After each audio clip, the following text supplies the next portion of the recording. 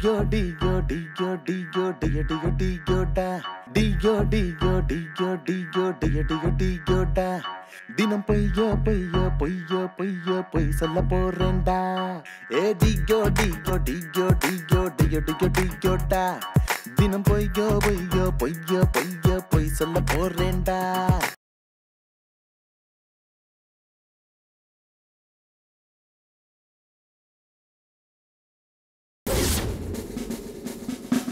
இங்க ஏதாவது வந்தானா? இங்க வரல. ஆனா ரோட்ல என்ன பார்த்து நம்ம குடும்பத்தை நடுத்தெருவுல நிறுத்தாம விட மாட்டேன்னு சபதம் போட்டுட்டு போறான். என்னங்க நாம மறுபடியும் நடுத்தெருவுக்கு வந்துருவோமா? கன்ஃபர்ம்டு. ஏங்க என்னங்க சொல்றீங்க? நடுத்தெருவுக்கு வரது கன்ஃபர்ம்டுன்ற. இப்பதானே சனி பயிற்சி நடக்க போகுது. ஆமா, ஆனா எது நம்மளை விட்டு போனாலும் இந்த வீடு நம்ம கிட்ட இருக்கே, அதை நினைச்சு சந்தோஷப்படுமா? ஏங்க இந்த மாச செலவுக்கு இந்த பணம் தாங்க இருக்கு. அடுத்த மாச செலவுக்குலாம் என்ன பண்றது? வேலைக்கு போறேன் வேலைக்கு போறேன் வேலைக்கு போறேன். கேட்கறதுக்கு நல்லாதான் இருக்கு. என்ன கிண்டலா? வேலைக்கு போய் காட்டுறேன், மறுபடியும் உங்களை பழைய நிலைமைக்கு கொண்டு போய் காட்டுறேன். உங்களை நம்பி தாங்க இருக்கோம். மறுபடியும் எங்களை நடு ரோட்ல விட்டுறாதீங்க. உங்களை நிச்சயம் மறுபடியும் பழைய நிலைமைக்கு கொண்டு போய் விடவே மாட்டேன். நான் கஷ்டப்பட்டு உழைச்சாவது உங்களை ஒரு நல்ல நிலைமைக்கு கொண்டு வருவேன். ஒரு 500 ரூபாய் கூட. எதுக்கு? இது வேலை தர வேணாமா? தேங்க்யூ. இனிமே கஷ்டப்பட போறாராம், ஹார்ட் ஒர்க் பண்ண போறாராம். 500 ரூபாய் போனதுதான் மிச்சம். செஞ்சுரி அடிச்சிட்டேன் குட் அங்கிள், செஞ்சுரி அடிச்சிட்டேன். டேய், கிரிக்கெட் பேட் எதுவுமே காணோம். ஆமா, கிரவுண்ட்ல நீ செஞ்சுரி அடிச்சா இல்ல ஒன்னு அடிச்சு அமிச்சாங்க? ஐயோ அது இல்ல, நான் புது கவிதை எழுதுறதுல செஞ்சுரி அடிச்சிட்டேன். 100வது கவிதை எழுதி முடிச்சிட்டேன். படிக்கட்டுமா? கேட்டுக்க. நேற்று இவன் ஏணி, இன்று இவன் ஞானி, ஆளை கரை சேர்த்து ஆடும் இந்த தோணி. சிந்தினேன் ரத்தம் சிந்தினேன், அது ஏனோ வீந்தானோ, வேப்பிலை கருவேப்பிலை, அது யாரோ நான் தானோ. குண்டங்கிள், உனக்கு கூட புது கவிதை வருமா? எங்க சொல்லு. சிந்தி. டேய், இது புது கவிதை படலடா, ரஜினிகாந்த் நடிச்ச படிக்காதவன் படத்து பாட்டுடா. ஏண்டா, எல்லாத்தையும் காப்பி அடிச்சு தான் எழுதுவீங்களா? உங்களுக்கு சொந்தமா எழுத தெரியாதா? ஏண்டா எங்க உயிரை வாங்குறீங்க? எழுத தெரிஞ்சா எழுதுங்க, இல்லைன்னா தெரியலன்ட்டு போங்கடா. படுத்து எடுக்காதீங்கடா. ஐயோ குண்டங்கிள், நாங்க பழசெல்லாம் நோண்டி எடுக்கிறோம். இதுக்கு பேர் ரீமிக்ஸ்ரா. அப்ப இதெல்லாம் என்னுடைய புது கவிதை இல்லையா? ஐயோ, இது புது கவிதை இல்ல, புண்ணா கவிதை இல்லடா. புண்ணாக்கா? அப்படியே மண்டல போட்டுருவேன். ஒண்ணுமே தெரியாத மாதிரி நடிக்காதடா. ஐயோ, நிஜமா தான் அங்கிள் கேக்குறேன். அப்போ நான் புது கவிதை எழுதுறதுக்கு என்ன செய்யணும்? புது கவிதை வேணா, புண்ணாக்கு வேணா, ஆள விடுற போட போய் சொல்லடா. இது நல்லா இருக்கே. புது கவிதை வேண்டாம், என்ன சொன்ன? புண்ணாக்கா? டேய், ஒன்னால நான் மேல போய் சேர்ந்துரும் போல இருக்க. ஐயோ, என்ன யாராவது காப்பாத்துங்களேன், இவன் என்ன ரொம்ப படுத்துறானே. யாராவது வாங்க வாங்க. ஏன் அப்படி கத்துற? அவர்கிட்ட நீ கோச்சிக்கிற? அவரே ஒரு அசடு. இங்க பாரு, அவரை விடு. நீ வா, நோக்கு பிடிச்சதெல்லாம் சமைச்சு வச்சிருக்கேன். 2 பேரும் சேர்ந்து சாப்பிடலாம். வா வாடா. இன்னைக்காவது திருப்தியா எங்க அக்கா சமைச்ச சாப்பாடு சாப்பிட போறேன். இத வரேக்கா.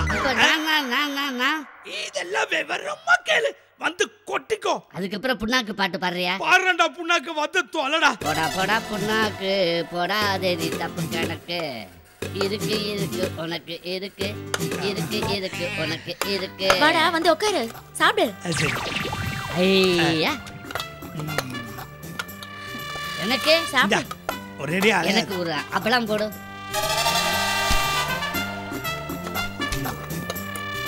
நல்லா சாப்பிடுறா.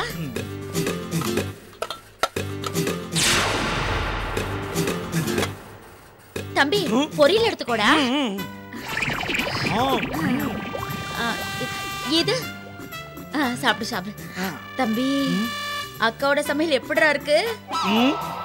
உன் கையால சமைச்சா கேட்கணுமா? தேவாமிர்த மாதிரி இருக்கு. ஏய் குண்டங்கிள், நீ தேவாமிர்த மாதிரி இருக்குன்னு சொன்ன உடனே எனக்கு ஒரு விஷயம் தெரியுதா?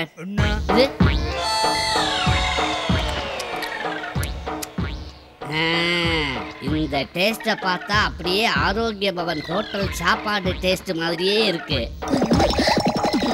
அங்கே அடிக்கடி போய் சாப்பிட்டுட்டு பில்லு கொடுக்காம நைஸா ஏமாத்திட்டு ஓடி வந்துடுவேன்.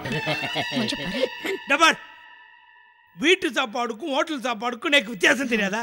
அக்கா சாப்பாடோட எதையும் ஒப்பிடக்கூடாது, எனக்கு பிடிக்காது.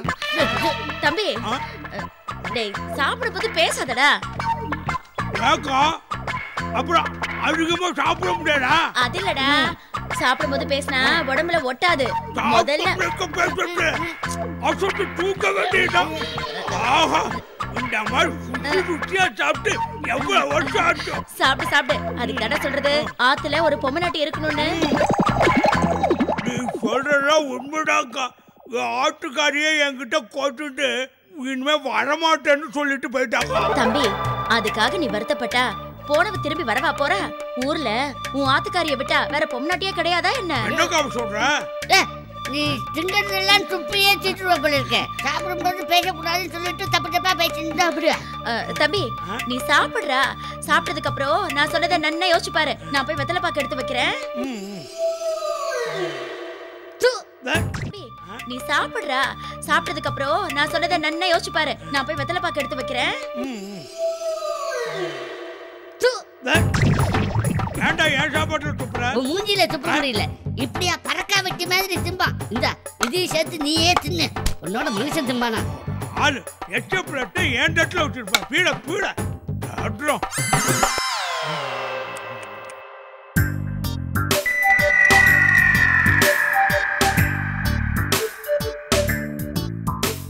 கவனிச்சியா? அழுவு அழுவு. சாப்பிடட்டும் குப்பை பாக்ஸ கூட வச்சுட்டு எட்டு போட அந்த பக்கம். நீ திங்கிறதே இதுதான்டா. நான் ஹோட்டல்ல இருந்தா உங்க அக்கா சாப்பாடு வாங்கிட்டு வந்திருக்கான்னு சொன்ன போது நம்ப மாட்டேன் நீயே. இப்ப பாரு பாரு பாரு எல்லாம் ஆரோக்கிய பவன்ல இருந்து வாங்கிட்டு வந்திருக்குது பாத்தியா? ஏய் நான் சொன்ன போது ஹோட்டல் சாப்பாட்டுக்கும் வீட்டு சாப்பாட்டுக்கும் எனக்கு வித்தியாசம் தெரியாதா அப்படின்னு உனக்கு மூக்கு மேல கோவம் வந்ததே முண்டம். அக்கா என்னடா தம்பி?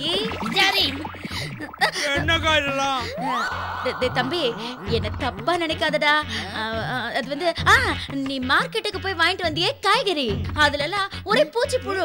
ஆமாண்டா, அதுல சமையல் பண்ணி போட்டா உன் வயிறு கெட்டு போயிடுமோ இல்லையோ, அதனால தான்டா சமைக்கல. அப்படியே திரும்பி டைம் பாக்குறேன், நீ சாப்பிட டைம் வந்துருச்சுடா. பாவம் பச்சை குழந்தை, நீ பசி தாங்குவியா? அதான் நானே ஓடி போய் ஆரோக்கிய பவன்ல இருந்து சாப்பாடு வாங்கிட்டு வந்தேன்டா. இது தப்புன்னா என்ன மன்னிச்சிருடா. மேல எந்த தப்பும் இல்லக்கா. நீ இந்த உடம்ப தூக்கிண்டு எனக்கு பசிக்குமேனு ஓடி போய் ஹோட்டல்ல இருந்து வாங்கிட்டு வந்தா சாப்பாடு போட்டிய, அதுதான் உண்மையான பாசக்கா. போயிட்டு போகுதுக்கா. நாளைக்கு உன் கையால சமைச்சு போடு, நல்லா சாப்பிடுறேன். இதுவும் உன் கையால பரிமாறினது தானே. இவன் கிடக்குறான், இனிமே இப்படி எல்லாம் பண்ணாதக்கா. ஆடிட்டன ஏதாவது கோழி முட்டை. எப்படி? இதுதான் ஆரம்பம். என்னது இது? இவனை ஏதோ அசடன்னு நினைச்சோம், பயங்கர வில்லங்கமான ஆளா இருப்பான் போல இருக்கு. முதல்ல இவனுக்கு ஏதாவது செய்யணும்.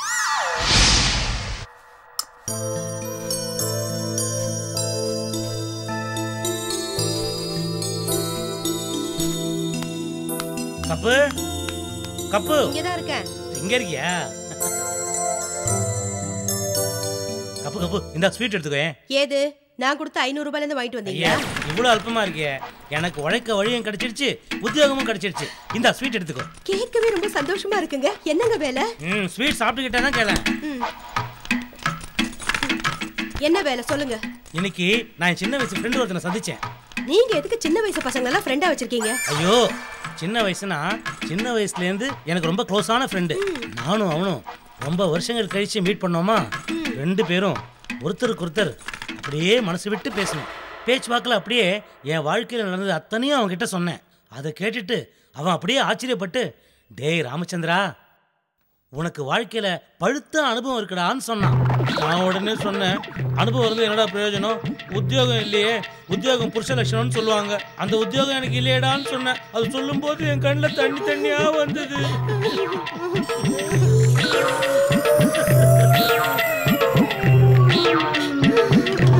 அழுதேன் அழுதேன், என் வேதனை தீரும் வரை அழுதேன். கடைசியில என் நண்பன் தான் என் கண்ணீரை துடைச்சான்.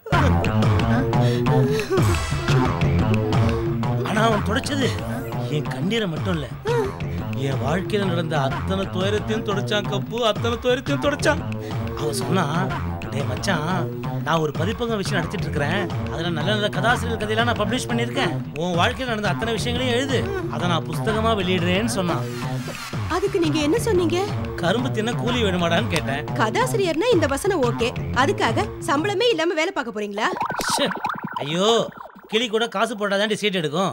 வேலை செய்யறதுக்கு அவ்வளவு ஆர்வமா இருக்கேன்றத ஒரு ஊமான ஊமையத்தோட சொன்னேன். வேலை கிடைச்சதா? அட்வான்ஸே கிடைச்சிருச்சு. இப்போ உனக்கு சந்தோஷம் தானே? சந்தோஷம் தாங்க. ஆனா எனக்கு ஒரு சந்தேகம். என்னது? நீங்க எழுத போறது குடும்ப கதையா, இல்ல காதல் கதையா, இல்ல திகில் கதையா, இல்ல புராண கதையா, இதிகாச கதையா, இல்ல காமெடி கதையா? என்ன நீ பணம் கொடுத்தோன்னே என்ன இவ்வளவு கேள்வி கேட்கல, நீ என்ன இவ்வளவு கேள்வி கேட்கற?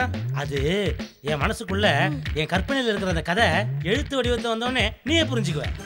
இப்ப என்கிட்ட சொல்ல மாட்டீங்களா? தெரிஞ்சாதானே சொல்றதுக்கு. சொல்ல முடியாது, சொல்லக்கூடாது.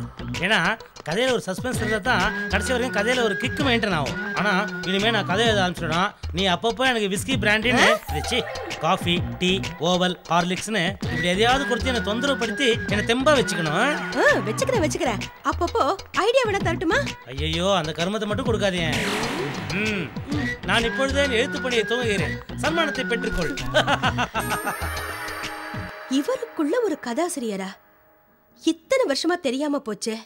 தெரிஞ்சிருந்தா இவரை எப்பவோ நான் சினிமால சேர்த்திருப்பேனே.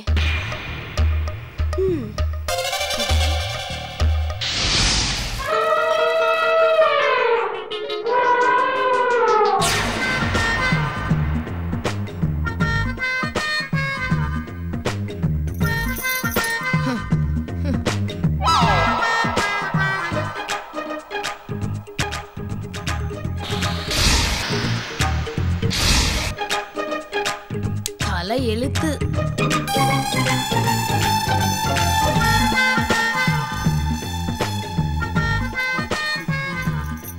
முழிக்கிறா, இனி நமக்கு தொல்லைதான். கேர்ஃபுல்லா பாத்துக்கணும்.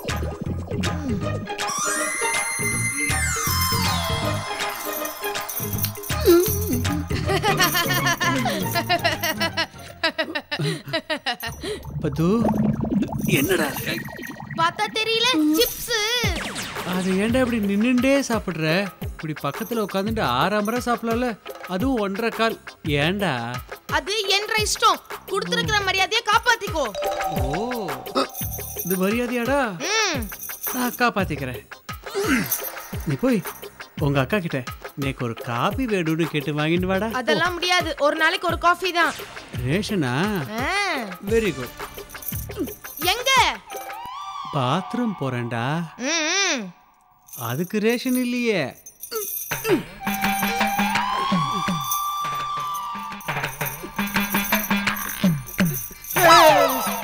எங்கடா வர? நீ எங்க போற? பாத்ரூம்க்கு எதுக்குடா போவா? அதுக்கு தான் போயிட்டு இருக்கேன். அப்ப போயிட்டு வா. பின்னாடியே வந்துட்டு இருக்க. நீ போயா அத்தையும் பேர், நான் சின்ன பையன் தானே, இதுக்கெல்லாம் எதுக்கு சங்கோச்சப்பட்டு இருக்க? சங்கோச்சப்படுறேனா? சிக், பாத்ரூம்க்கு பாரு, சிப்ஸ் கவரோட வந்துட்டு இருக்க. உள்ள வந்த மண்டே பேத்து விடுவேன். போடா. சிக், அசிங்கமா நோக்கு.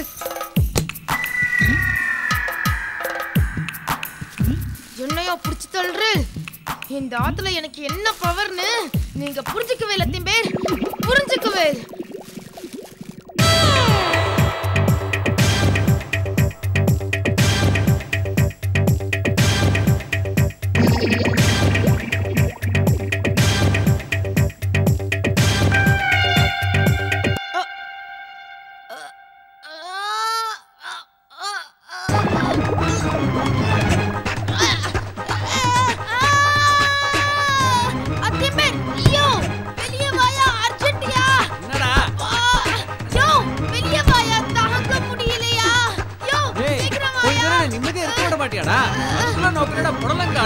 ஐயோ, வயித்து கலக்கிட்டு இருக்கே, வாயா வெளியில.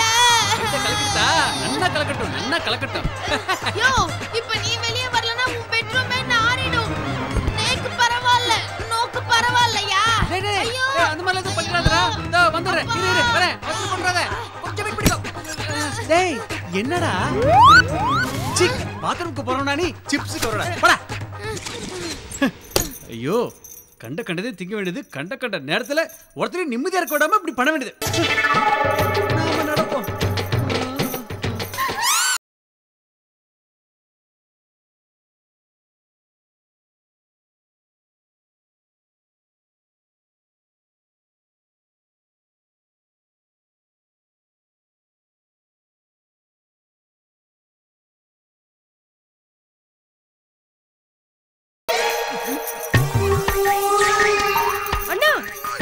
நீங்க இங்க நின்னுங்க. ஏன் வாத்தலையே நான் இங்க தான் நிக்கணும் அங்க தான் நிக்கணும் ரூல்ஸ் அண்ட் ரெகுலேஷன்ஸ் இருக்கா எனக்கு? இல்லையே, நீங்க பெட்ரூம்ல இருந்து வெளியே வர கூடாதுன்னு பது வேற காவல்க்கு போட்டுறதனே. அவன் எங்க? ரைஸ் மில் மாதிரி அரைச்சிட்டே இருந்தா கலக்கிடுத்து போய்ட்டான். அச்சச்சோ, பது பது அப்பாடி.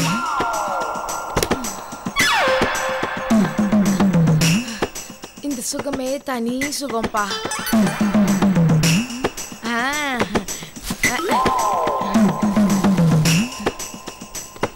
பது பது.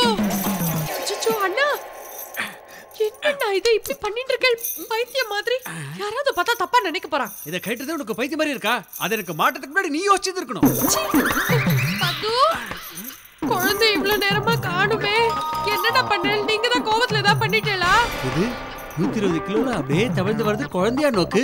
அப்போ குழந்தைக்குலாம் என்ன பேரு? இப்படி எல்லாம் பேசினேன் குத்திடுவேன். முதல்ல நீங்க இந்த இடத்தை விட்டு போங்க. யாராவது பார்த்தா அசிங்கம்னா. இங்க பாருங்க, பழைய சினிமால எல்லாம் பாப்பீங்களா நீங்க? அழைத்து வரவில்லை இழுத்து வந்திருக்கிறார்கள். அத மாதிரி நிக்க வச்சிருக்கா. இங்க ரொம்ப டார்ச்சர் பண்றா. யாராவது காப்பாத்துக்கோ. நல்லா கத்துக்கோ. நானும் கத்துறேன். இவர் என்ன பண்ணார் தெரியுமா? இவரே ஒரு டாக்டர். குடிச்சிட்டு ரோட்ல எங்கேயோ போய் விழுந்து கிடந்தார். ஒரு டாக்டர் பண்ற வேலையா இதெல்லாம்? நீங்களே சொல்லுங்க, நீங்களே சொல்லுங்க. யாராவது சொல்லுங்க. அதோடல கம்பவுண்டர் குடிச்சான். நீங்க கம்பவுண்டரா? ஐயோ, நான் டாக்டர். என் கூட கம்பவுண்டர் குடிச்சான்னு சொல்ல வந்தேன். நீங்க எப்படி வெளிய வந்தேல்? டேய், நான் உன்னை பார்த்து கேட்க வேண்டிய கேள்வியை நீ அவரை பார்த்து கேக்குறியா? ஏண்டா, நான் உன்னை நம்பி எவ்வளவு பெரிய பொறுப்பை ஒப்படைச்சேன். இப்படி கேர்லெஸ்ஸா விட்டுட்டியே. உன்னை நம்பி இன்னும் பெரிய பெரிய பொறுப்பை நான் எப்படிடா ஒப்படைப்பேன்? காஷ்மீரிலே இவர்தான் பாதுகாக்க போறார். எந்த நேரத்துல வைத்த கலக்குன்னு தெரியாது. அனுப்பும் போது டிஷ்யூ பேப்பரை சேர்த்து அனுப்பு. தண்ணி கிடைக்காதாங்களா? அது வந்துக்கா ஜஸ்ட் ஸ்டொமக் அப்செட். அந்த ஃபிராக்ஷன் ஆஃப் செகண்ட்ஸ்ல அக்யூஸ்ட் எஸ்கேப். என்ன பார்த்தா அக்யூஸ்ட் மாதிரி தெரியுதாடா? ஏடா, எங்க ஆத்து பால்கனில நான் வந்து நிக்கிறேன்டா. அதுக்கு பேரோட எஸ்கேப்பா? என்னடா சொல்றீங்க? சும்மா இருங்கோ. நீங்க வெளியே வந்ததால என்னோட கடமை உணர்ச்சிக்கு கெட்ட பேர் வந்துருச்சு. முதல்ல உள்ள வாங்கோ. மேஜர் சந்திரகாந்த் ஃபீல் பண்ண ஆரம்பிச்சற. போடா நீ. உள்ள போங்க. குழந்தை தானே, நீ ஏதாவது வில்லங்க பண்ண நினைச்சே அவ்வளவுதான். இதை விட பெரிய தண்டனையை கொடுத்துருவேன். போங்க உள்ள. சவு, இத பார். நேக்கு இந்த சங்கிலிலாம் கூட அவமானம் இல்ல. ஆனா இது கூட ஒரே ரூப்ல போட்டுக்க பார். அது ரொம்ப அவமானமா இருக்கு. அட்லீஸ்ட் அதையாவது மாத்து. குழந்தை ஏதாவது சொன்னா அவ்வளவுதான். போங்க உள்ள. குழந்தைக்கு போற வாங்கி போடு. போறேன். போங்க. போய் பெட்ரூம் போய் படுங்க. ச்சே. நீ கச்சல ஊசி போடுறியா? ஐயோ, என்னடா இது? என்னடா இது? அக்காவும் தம்பி என்னடா பண்ணி வச்சிருக்கீங்க? ஐயோ, இந்த மாதிரி நிலைமையில என் சுஜிலி பாவ பார்க்கணும்னு ஏரியாவா, ரோடா, தெருவா, வீதியா அலைஞ்சு காப்பாத்தி கூட்டிட்டு வந்தேன். எல்லாம் பொண்ணுதான். சுமாரா தை சட்டி, பொடி குண்டு சட்டி. குண்டு சட்டினா கழுத்தை நெரிச்சிருவேன். ஒரு கொலை குற்றவாளி கூட இந்த மாதிரி நிலைமை வராதேடா. ஐயோ, இந்த நிலைமையில பார்த்ததுக்கு அப்புறம் கூட நான் உயிரோட இருக்கணுமா? உயிரோட இருக்கணுமா? நானும் நினைக்கிறேன். ஆனா உயிர் போக மாட்டேங்குதே. அது போய்டும். இது 10 தடவை இப்படி ஆட்டினா என் உயிர் போய்டும். ஐயோ, இந்த மாதிரிலாம் சொல்லாதீங்க. இந்த மாதிரிலாம் நீங்க பேசுனீங்களா என் கண்ணுல இருந்து ரத்த கண்ணீர் வருங்க. சீன் ஓட்டுறத நிறுத்திட்டு போஸ்டருக்கு கிளம்பு. ரெண்டு பேரும் கொஞ்சம் அடக்கி வாசிக்கிறீங்களா? என்னால முடியல. நீ அப்படி ஓரமா உட்கார்ந்துட்டா நான் ரூம்ல போய் தாச்சிப்பேன். ரொம்ப டயர்டா இருக்கு. பத்திரமா போங்க. பத்திரமா போங்க. போலாமா? பாத்து கூட்டிட்டு போடா. பொடி குண்டு சட்டி. உங்க அடிமை விலங்க உடைச்சு உங்களுக்கு சுதந்திரம் வாங்கி தராம நான் ஓய மாட்டேன். பூ ஒன்று உயலாகிறது.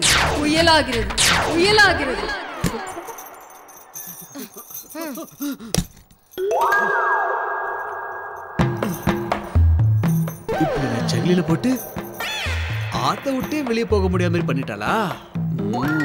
விடக்கூடாது. எஸ்கேப் ஆய் காட்றேன். என்னங்க மனமுனப்பு? சொந்த கதைடா. சோக கதையாயிடுத்து. நீ அங்க என்ன தேடுற? இல்ல, ஒரு சிப்ஸ் பாக்கெட் வச்சிருந்தேன். அதத்தான் தேடிக்கிட்டு இருக்கேன். ஏண்டா இப்படி பட்டும் திருந்தலியா நீ? உன்னை இந்த நிலைமையில வச்சு உனக்கு புத்தி வரலையா? ஓ சிப்ஸ் எடுத்துக்கப்பா. ஆயுஷ்மான் பவ. ஆரோக்கியமாக இருப்பது எப்படி? ஓகே, போட்டோ நல்லா இருக்கே. தம்பி இந்தாடா காஃபி. ஃபில்டர் காஃபியா? சூடு. தம்பி நான் ஒன்று சொன்னா கேப்பியா? நீ எது சொன்னாலும் என் நன்மைக்கு தான் சொல்லுவேன். சொல்லுக்கா. உன் ஆத்துக்காரியே உன்னை விட்டு போயிட்டா, உன் மாமனாரியே உன்னையே சுத்தி சுத்தி வந்துட்டு இருக்கார். அந்த லூசை என்ன செய்ய சொல்ற? இங்க பாரு, நான் சொல்றேன்னு தப்பா நினைச்சுக்காத. போறவ இவரையும் சேர்த்து கூட்டிட்டு போயிருக்கலாமா இல்லையோ? இத பாரு, எவ்வளவு சீக்கிரம் உன்னால முடியுமோ அவ்வளவு சீக்கிரம் அவரை ஆத்த விட்டு துரத்து.